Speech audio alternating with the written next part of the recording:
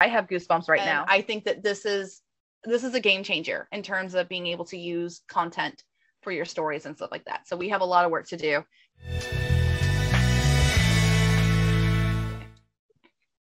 All right, so we're going to do a new chat.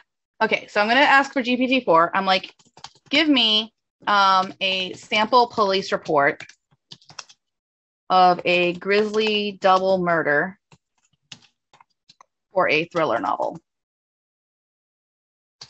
Okay, so here's what we're going to do. I'm going to show a kind of a cool technique here. How many of you have ever asked it to give you a sample police report? Visible on his neck. Witnesses, bloodied fireplace poker, suspected to be used in the murder of Mrs. Harrington.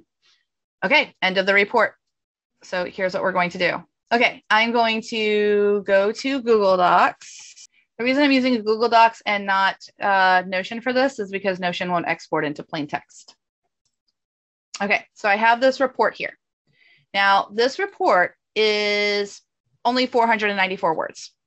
You could make it longer. You could add multiple reports. You could have an entire catalog of serial killer reports here that, like, you could have it do 10 reports for a serial killer of like his crimes or whatever, and then throw it all into one document. And now I'm going to download it as a plain text file. Okay. And for those of you who don't know what we're doing, just hold tight. I'm going to come back over to ChatGPT. In your settings, you're going to want to go to beta features and turn on this code interpreter. Okay. Now, once you do that, we're going to go to a new chat and we're going to go to GPT-4, but we're going to say that we want the code interpreter. Is everyone following so far? You go to your settings and you turn on beta features code interpreter, start a new chat and bring on GPT-4 code interpreter. I'm going to click this plus sign and I'm going to upload the police report. So it's there. And I'm going to say, we are using the police report as a basis for a true crime thriller. Please write me a full outline of that story based on the police report details and fill in the rest.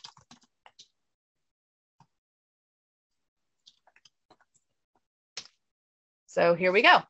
So it's going to read it. I'm going to show the work. Let's read the content of the police report. So it's doing this. Based on the police report, Whispering Oaks, echoes of guilt. It's got the address. Detective Jane Fitzpatrick. So it pulled that from the report that we had. Do you see how it pulled the Harringtons? This is an application for anything that you want to throw into a document and then upload it into this and say, hey, I need you to start answering questions. I need you to start working from it. It can save you time on prompting. It also can give it information for it to start brainstorming. So we have this. Cool. Let's try this. Write me a detailed step-by-step instruction list to write the scene where the murders took place. And it's going to use that document again,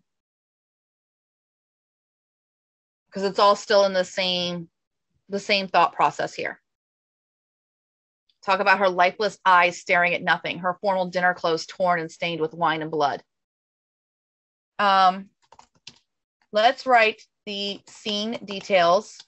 However, I want this to be staged. The police report makes it look like the Harringtons killed each other. I want an outline of a scene that imagines this is a serial killer's work for the book. So I gave it that information. Here you go.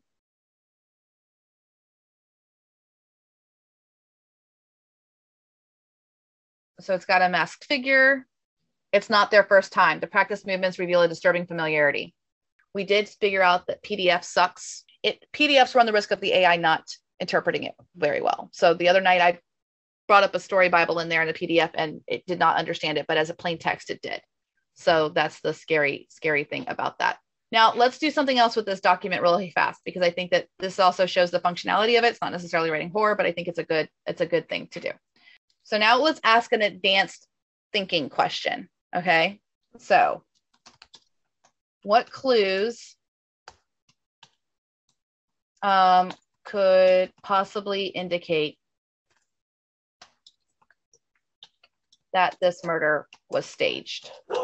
Okay, so this is some advanced synthesis. It doesn't directly suggest the murder was staged. As an author, you could interpret certain details. Too neat of an arrangement. So it starts to give you your red herrings, everyone.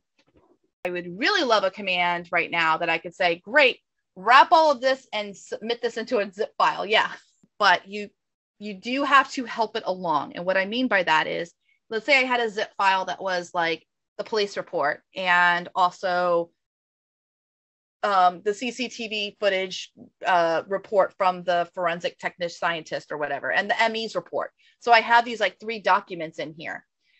You're going to have to say, looking at the medical examiner's report and the police report, where would there be, shoot, let's just do it. Write me for the victims. Yeah, there could be all kinds of different stuff. So you could put together a whole dossier of evidence for your mystery and then have those documents that you can very easily put in here and say, we're writing this scene, consult these documents if you need any information. Okay, great. I'll do the copy button, Leland. So we'll call this the medical examiner's report. First, I've got to download the medical examiner's report. And then I will zip them up. Okay, I'm going to rename this to Harrington case. Sounds all very official. Let's go with a new chat.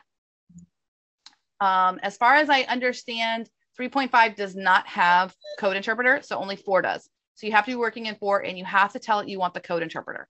You'll know you have the code interpreter if you have this plus sign down here for upload file. So I'm going to upload that Harrington case zip. Now, I don't even tell it that this is, well, it does actually have in here that this is for the fiction of a book because it says that at the bottom of the medical examiner's content. So it's going to extract these things. So it opened up the zip file. It's creating a destination folder. It's doing all this on their back end, and you lose it as soon as you're out of the, as soon as the chat's gone. So Mac OS. So we have police report.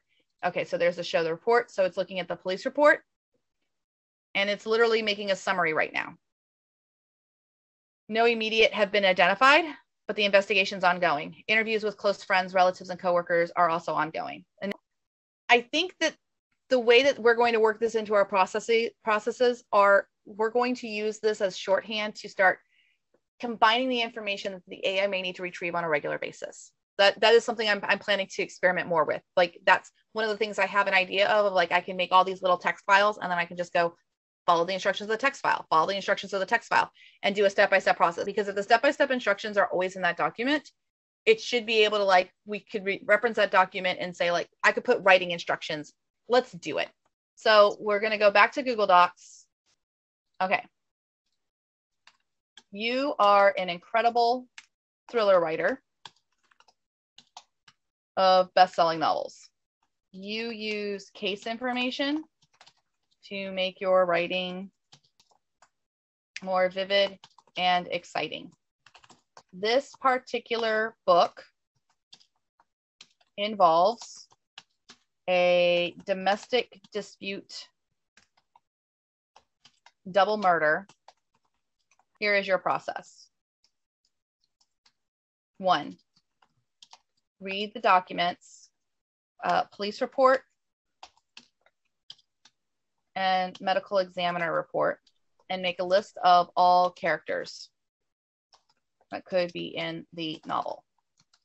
2, write an outline of at least 20, let's go slower, let's go 10 chapters that will tell the story from beginning to end. Write a step-by-step outline for chapter 1. 4, write chapter 1. repeat steps 3 and 4 for each chapter. Okay, I don't know if this is going to work, but we're going to give it a shot. Download this back into cheat codes, save it there, and then new chat, GPT-4. If this works, I'm quitting my day job.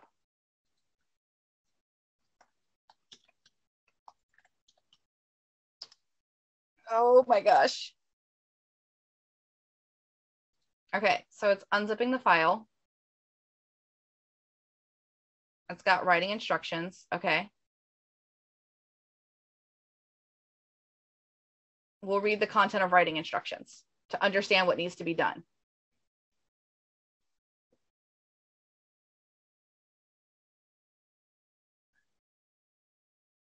Let's start with the release report. Oh my gosh, everyone.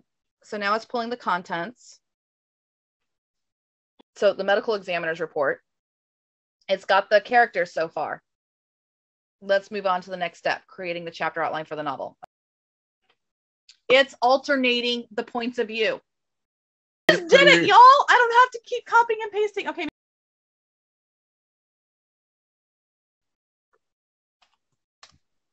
Now it's missing like the writing style. I didn't tell it how to write or anything like that. So that's one, like this is where we're finding these edges. Like right now, I'm just happy that it's functioning. Next step would be to outline and write the subsequent chapters. Yes. Great. Because guess what? I can take these little mini ones with the outline and tell Claude to go ham and extend and expand them. You guys. Thank you. This is the direct result and work out of our lab sessions with Future Fiction Academy. If you'd like to sign up, the link is in the description. 8 times a week, we are getting together with the top authors using AI, and we are solving all of the problems for our members. So any questions they have about editing prompts or writing new material with AI, and what does that look like for the human to write with AI? So I hope you enjoyed this video, and stay tuned for more. Good luck with your writing projects.